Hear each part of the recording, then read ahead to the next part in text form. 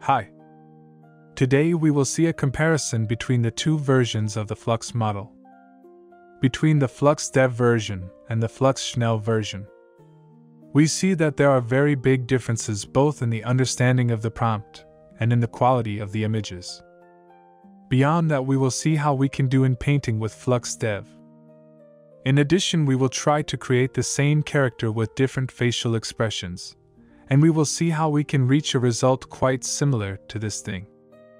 As usual, we will start at the beginning, a small update regarding the models. Today we have the ability to download these models, half of their original volume, thanks to Kijai. This thing can make it easier for computers that have a little less RAM. In order to work with these models, you need to download them and put them in the models/unet folder. The other things like the T5XXL and the VAE are exactly the same as we saw in the previous video.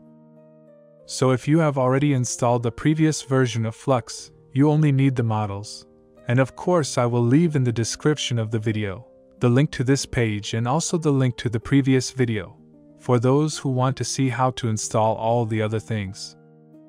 After you have downloaded the models and placed them in the unet folder, you can use the original FLUX workflow and simply select this model.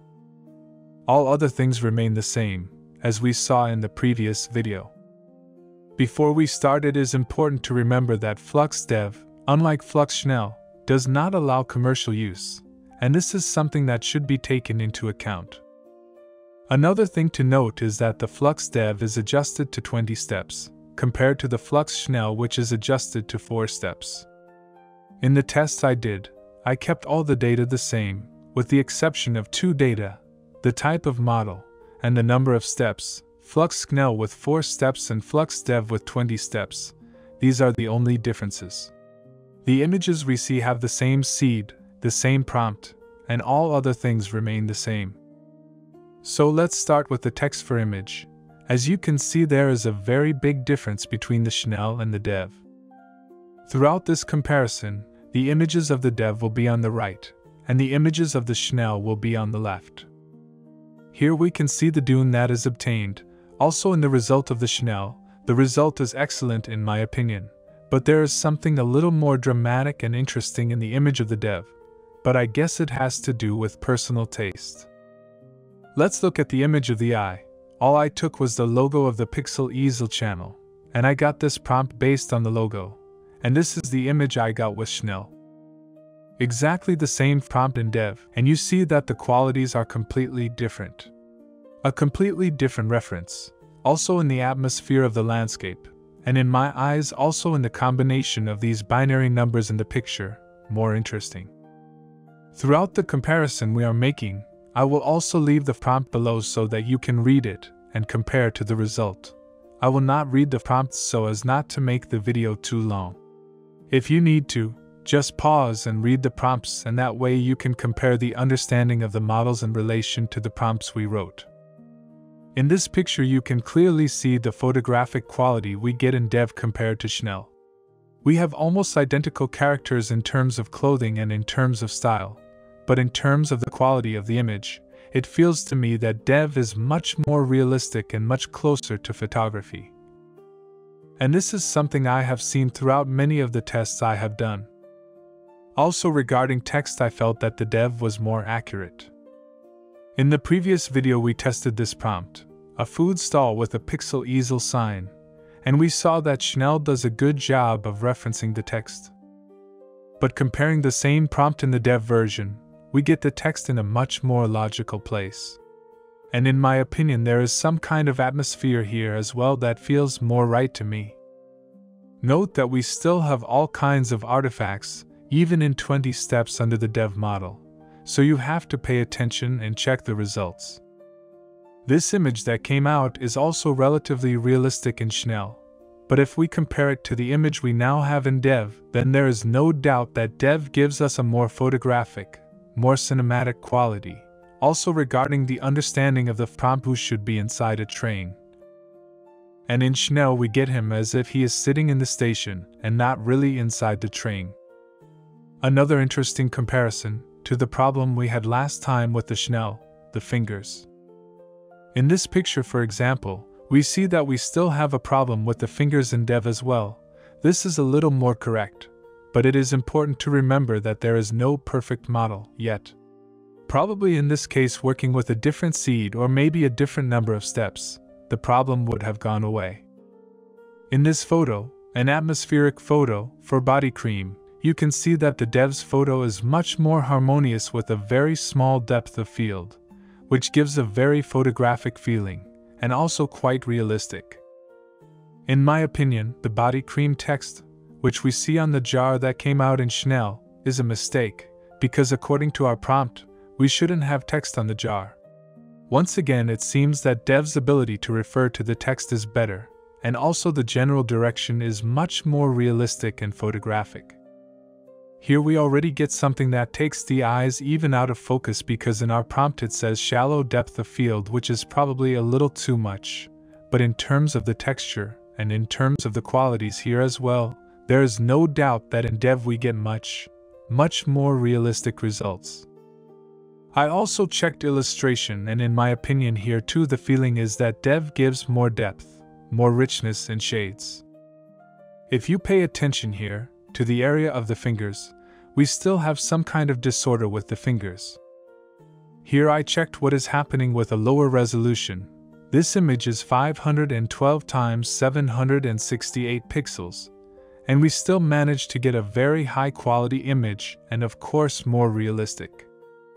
SCHNELL's result is also good, but if we look at the shape of the shoulder and the shape of the chest, then there is something more harmonious and more accurate in the composition in the dev version.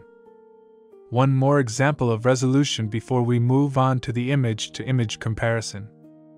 In this image that I did my tests, I was accidentally on a resolution of 1216 by 1216, and as you can see, the result was very blurry. Probably with another seed the result would be fine, but with the same seed and the same prompt, and changing the resolution to 1024 by 1024, we get this picture. So remember that resolution and the ratio of length and width are still very significant from the point of view of the model. And this is true for both the SCHNELL and the dev.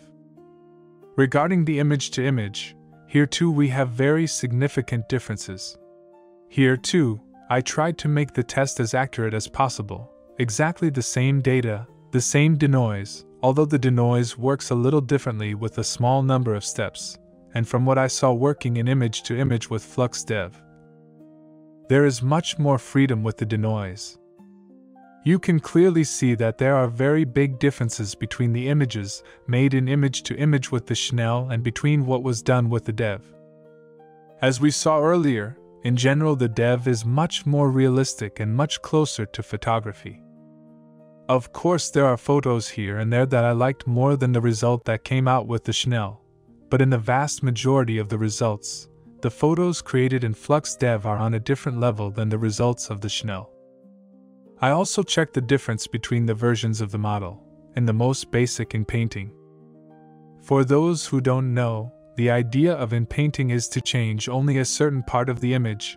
I will include in the description a link to a video that explains the principle of INPAINTING, and in the next lessons we will dedicate an entire video to INPAINTING with FLUX, so you should subscribe to the channel and stay updated. When I tried INPAINTING with the SCHNELL, I couldn't get even one result that came close to something that could be worked with, no matter what I did. On the other hand, as soon as I switched to the dev model, I suddenly got very good results that fit really well with the other parts of the image. As I mentioned before, this is a very basic INPAINTING. You can see here, just a marking of a mask on the face, and the addition of the word smile in the prompt, and we get our girl smiling. And the change seems to fit in seamlessly. In this example you can see a relatively extreme example that the model manages to work with very well. Take a picture of a woman with closed eyes and just open her eyes and get a quite harmonious result. And another little experiment I did. I thought that because FLUX is very good at understanding prompts, it would be interesting to test a very detailed prompt, if only 1 or 2 words are changed in it. Maybe we will be able to get the same character, with a different facial expression. I used GPT. All in all, I asked the chat to write me a description of a woman's face, that the description be relatively detailed. I defined to him in advance that I wanted to change her facial expression and mood between the different promats, and keep the same character. And this is the result that the chat gave me. This is the format. There are 2 words here that change. The first word that describes the character's expression and another word that describes a general atmosphere. I very simply copied and pasted these prompts that the chat gave me, and as you can see, just changing these 2 words allows you to get a relatively consistent character, with different facial expressions and mood. Once we have the same character with different expressions, it is also possible to animate the character quite easily. In our case, I used Luma, with 2 images with different expressions as a reference. There are many tools that allow this today, so I hope you learned, and we will meet in the next lessons. You are more than welcome to ask questions, comment, and like if you liked it. And most importantly, have fun! Bye.